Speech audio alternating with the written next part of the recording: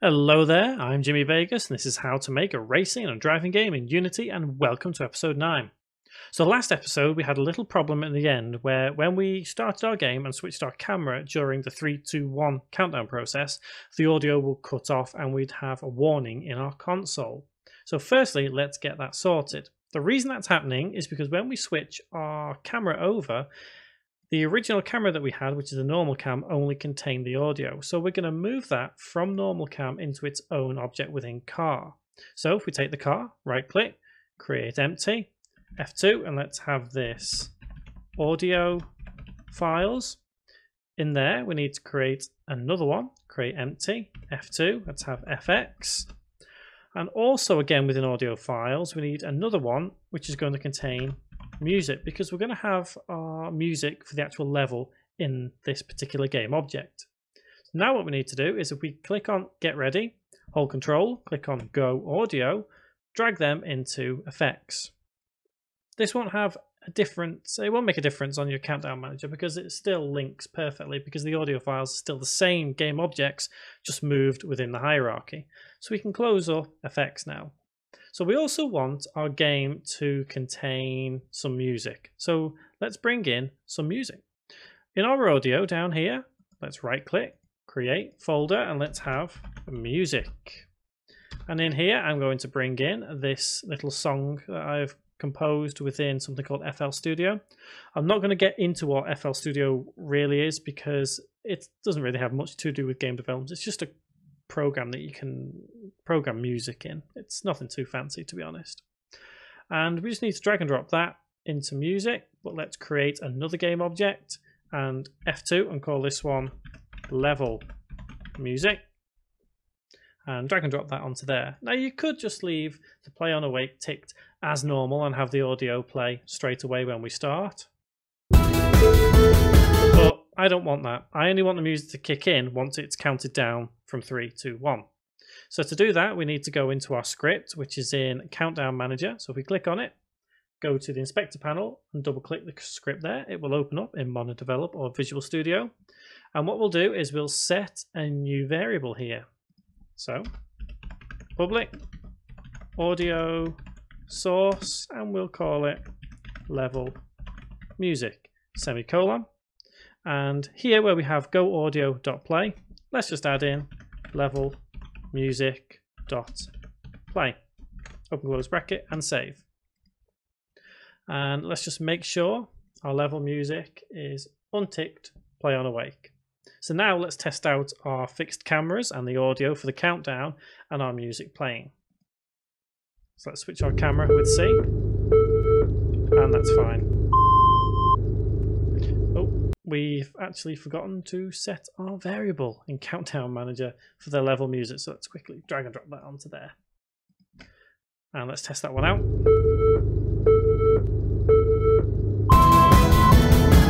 Okay, perfect. That was how I wanted it to go. If you guys just want it playing from the very start, then you would just have play on awake and you just forget the last 2 lines of code we've written. So next thing we want to do is when we cross the finish line, we want to save the lap time using something called PlayerPrefs. Now, PlayerPrefs are a way of, think of it as a file within the Unity build that isn't accessible from the outside. Only Unity knows how to handle that file. So what we'll do is we'll create a new script and we'll also modify our script which is on lap complete trigger. Let's start with lap complete. So if we open this script up in MonoDevelop or Visual Studio, and what we need to do is here where we've got lap time manager, we just need to go down a couple of lines and we need to save the PlayerPrefs. So PlayerPrefs dot set int, and in brackets and quote we need to state, kind of think of it as a file name. So the first one is going to be min save, close quote, semicolon, and now we need to specify what number we're going to put into this PlayerPref, and it comes from the lap time manager, and the specific variable is the minute count. So if we go back to lap complete and we need to put lap time manager dot minute count. close bracket, semicolon. Same applies for the seconds. So PlayerPrefs dot set int, and in brackets and quotes, let's put sec save, and comma, lap time manager dot, and let's check it is second count there, semicolon, sorry, close bracket, semicolon. And the last one is slightly different. So PlayerPrefs dot set float, and it is a capital F on that, even though we declare it as a lowercase f in lap time manager right there for milli count. It does need to be set as a capital F here. So in brackets and quotes, we need to put milli save, comma, and it's lap time manager dot milli count, close bracket, semicolon, and save that script. So a player pref is going to be written to as we cross the finish line, all three of them, and then we're going to set them back to 0 anyway. So make sure you do put the player pref set int and set floats before the lap time manager resets everything to 0. So when something has been set into a player pref, it keeps it. Even when you stop playing, you stop the game, turn the game off, turn your computer off, it still retains that information. There is a way to reset player prefs, and we'll probably deal with that at a later date, but don't worry about resetting them just for now.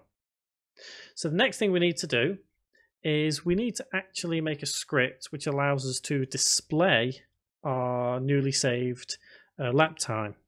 So to do that, we will create another C# script. So right click, create C# script, and we'll call this load lap time. And let's open this up. And because we're going to deal with UI with this, at the very top, we just need to put using Unity engine dot UI semicolon. So we're not going to use void update for this, we're only going to use void start, and we don't need that little note there. So we're going to state 6 variables. Public, int, and the first one is min count semicolon, then public int sec count semicolon, and the third one is going to be public float, and that's milli count semicolon. And then it's the same again, but for the game objects which are on our canvas. So public game object, and it's going to be min display semicolon.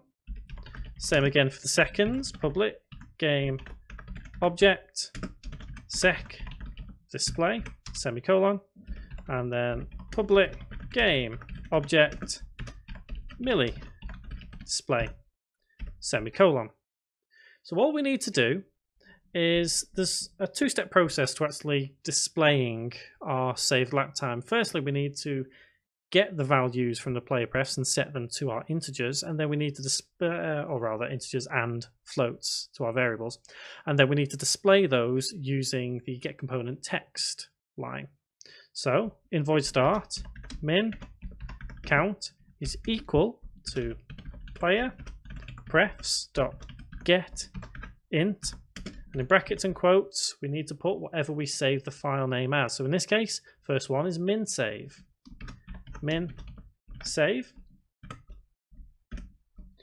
semicolon, and then next what we need to do is sec count equals player prefs dot get int, and it was sec save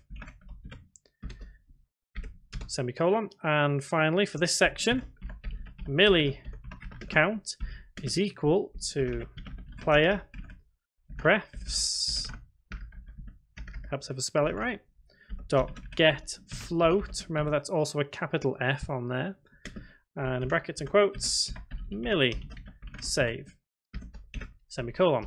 So we've loaded our player prefs in, great, now let's display them.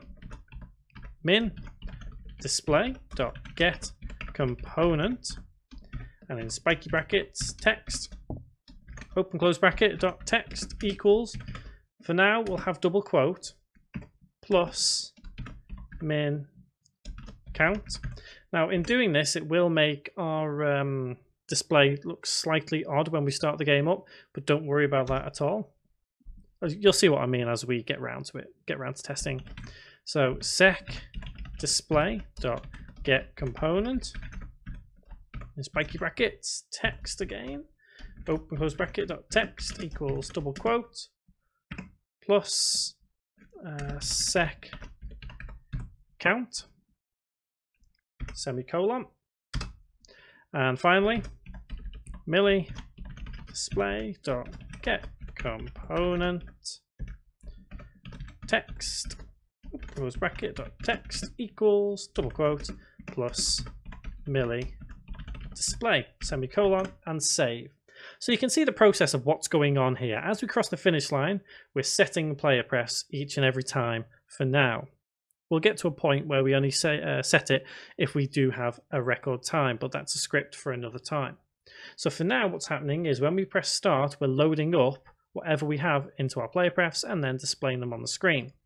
So back into Unity, we need to create a new game object. Let's right click, rename, and let's call it load lap time, and drag and drop the load lap time script onto that object, and then quickly set the variables in there so they're in the canvas and panel. So milli display is there, sec display, and min display. And I'm going to close up everything within the car just to kind of clear that so we have more space in our hierarchy. And I'm going to keep it on load lap time so we can hopefully see something load here. So now what we're going to do is save the scene and let's test this out. Hopefully it should work. So we press play. You see what I mean? It's loaded a little bit funny, but don't worry about that at all. So let's play this now. I'm hoping this music isn't too loud for you guys. It seems quite blaring in my ears, but the sound shouldn't be so bad.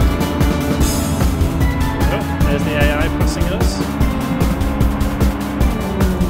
So I have been saying for a couple of tutorials now that I'm going to sort a couple of things on live stream, but due to complications I've not been able to do a live stream. It is coming soon. Okay, so we've got best of 28.3 there, even though the AI computer kind of passed that finish line. But again, that's something we'll get around to because we'll be using tags pretty soon. So I did notice that for some reason the mesh renderer is back on the lap complete trigger, but not to worry, let's turn that off. So hopefully when we press play now, we should be able to see our loaded time appear here and on the screen. So I think it's a case of kind of working out what's going on here. So I'm going to press pause on the scene. I'm going to go to the canvas and let's go to milli display. You can see it's set as 8, but it's not quite displaying as sorry, it's this one, isn't it? Milli. Okay, so how very strange. We see what's going on here. So for some reason we can see the text in this is now equals to that. So let's just check what's actually going on here. So I've put milli display there, so we just need to have that as milli count and save. So it's all that's happened for me is I've got a little bit confused because some variables are very similar, so I've just mixed up the word count with display. So here it should say count, count, count. Save the script and let's unpause and start again. I'm going to quickly zoom in on my car. So now let's quickly set a new best lap time and hopefully we should be able to see that it is saving. So you can see there it has saved, so we just need to modify our script a little more.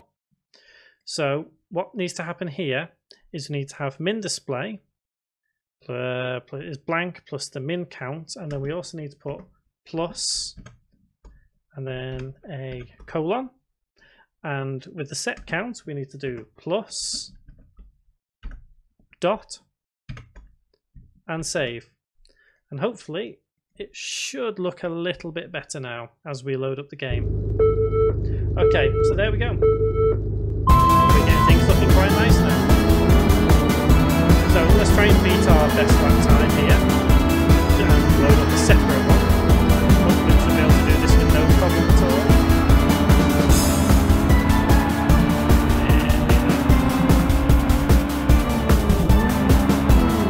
Okay, so my best is now 21.7. So when we load this up, it should say 21.7. Perfect. So that is how we can actually save our lap times.